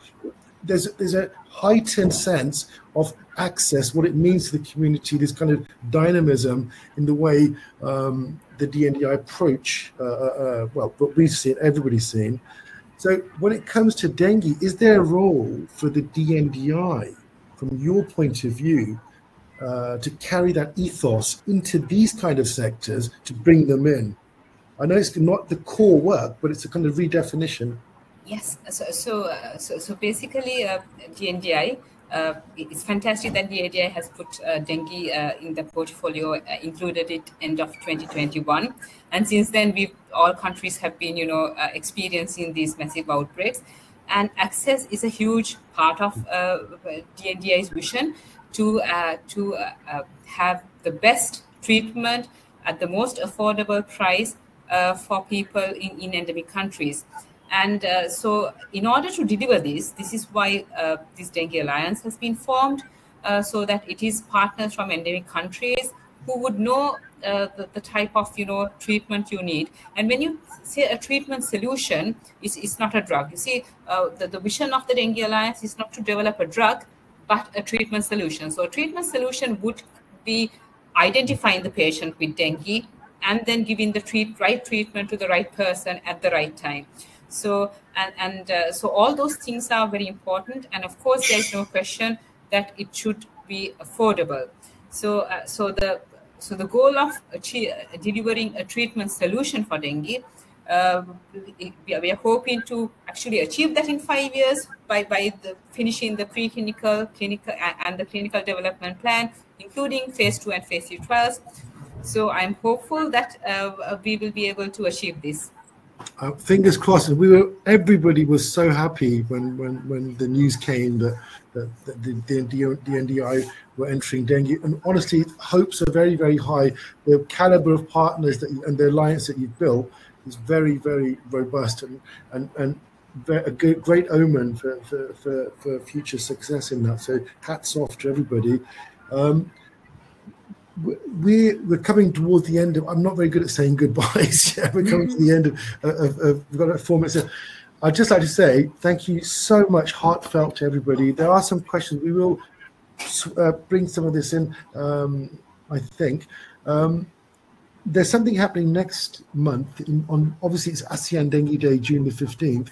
However, June the 14th, we're going to be in the UK Parliament with the APPG. Malaria and NTDs for a session on the arboviral threat and what it means to Europe, and Dr. Dinu will be joining us for that, and we look forward to that. It's something that somebody said earlier in terms of getting policymakers to understand the threat, or that kind of. So that's kind of what we're doing in a short kind of form way there. So that's something to look forward to. I think Professor Neelika, you're going to be in Bangkok for the 15th for the ADS, right? I'm actually going to be there, so I'll see you there definitely. How about Dr. Lahiru and Dr. Jagath? Are you going to be there? Are you going to be in Sri Lanka? What is the plan? If you don't mind me asking.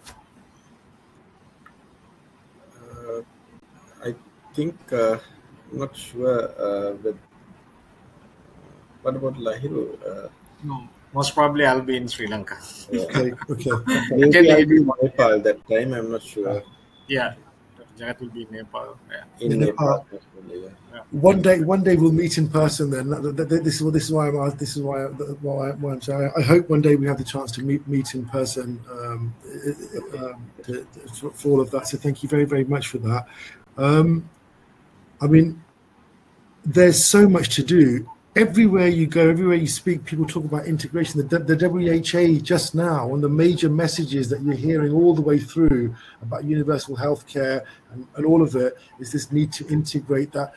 The risk factors, let's say, if you just look at this, the risk, associated risk factors, the climate change you've mentioned, all the different kind of the rapid urbanization, all of these things, that's not going to get mitigated by one player, is it? It's got to be collaboration. And I think you guys, what you're doing is you're perfectly positioned, and the work that you've already done, the great work you've already done, and the experience on top of that, in terms of dengue, perfect. I think there's something very, very good going to happen. It is already happening. So, I just wanted to say thanks a lot from everybody who's in that space. And thank you very much for people who are joining us. We are going to edit this video and we're going to return the assets to you and get it right across social media and everything, because you mentioned Peru, you mentioned Professor Neelika, you mentioned the global scene in passing in one of the slides.